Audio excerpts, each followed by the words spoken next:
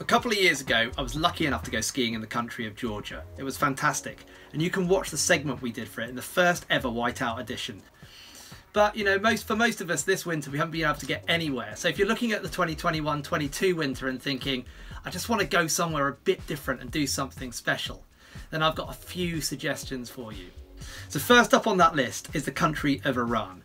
Might not be the first place that comes to mind when you're planning a ski holiday, but actually with lots of mountains across the whole country and cold winters, they do have some good little ski resorts. Dizin and Shemshak are the main ones, just a couple of hours drive from the capital city of Tehran, which you could obviously combine with a ski trip there, or maybe just stop off in Istanbul as well for a night or two. I know tour operator Mountain Heaven operates holidays there. They have been doing that for a few years and they've all gone without a hitch, and the feedback I get from those guys is fantastic. So that's definitely one for me to look out for. Second up is the country of Uzbekistan. Now a couple of years ago I visited neighbouring country Kazakhstan and saw some of the ski resorts around Almaty, which are pretty established. But Uzbekistan's getting in on the act now, and they've opened a new ski resort just last winter called Amisoy.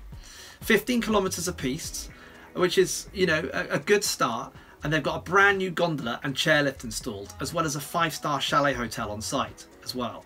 And they plan to link that resort up with a couple of neighbouring resorts that are already there as well. So very interesting developments in Uzbekistan. Of course, you could fly into Tashkent, the capital city, and you could also visit the historic city of Samarkand too. So pretty cool story to tell your mates down the pub when you get home, that one. Third on my list is Turkey. Already got a very established ski industry in Turkey, and of course it's not surprising considering the amount of mountains that cover the country. One of the key resorts is Palandöken, right in the northeast, close to the city of Erzurum.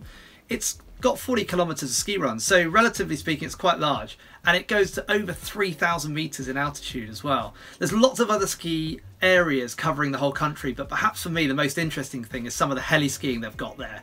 There's a Swiss-based company called Turkey Heli-Ski, and they run an operation there, and they've got some of the best guides, including Sam Anthematten, the World Freeride Tour legend. There's a couple of words that come to mind, but I think of that trip. Turkish delight.